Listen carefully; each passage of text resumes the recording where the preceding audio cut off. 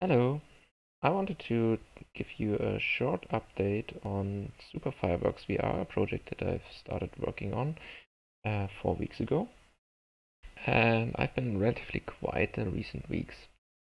And I've been working on a shader replacement for all the shaders in the game that are in use for two reasons. One is that I wanted to have nicer looking shadows that are softer on the one end, but also still having some harder edges just for the visual aesthetics that I prefer. But there was also another reason, which is that I wanted to introduce a new level, which is playing in the night time. So currently there's one level called Noon, which is at daytime. I wanted to have a nighttime level.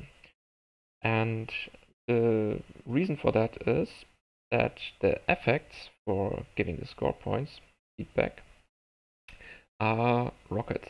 And of course it would look nicer if this was a nighttime or a dusk time level where the light effects of the rockets are visually appearing also on the surrounding objects.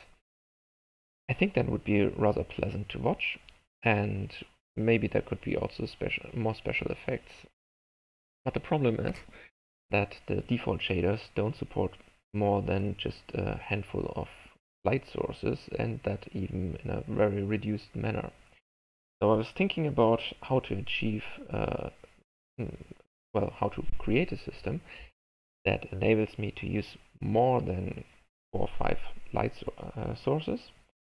And it was clear to me that if I want to achieve that, I also have to replace the current shaders that are in use, which in turn enabled me to use a different shadow system.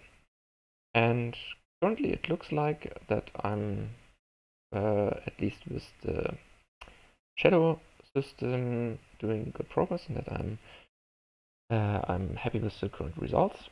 So the next thing I wanted to take a look at is making a nighttime level with nice looking light effects. So I hope you are interested in this, and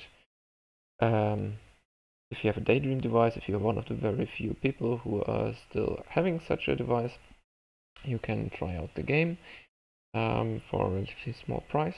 And well, I hope to push some more updates to it that hopefully makes the game more of a pleasant experience with some more sound effects, levels, and so on.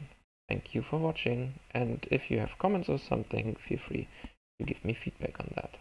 Bye!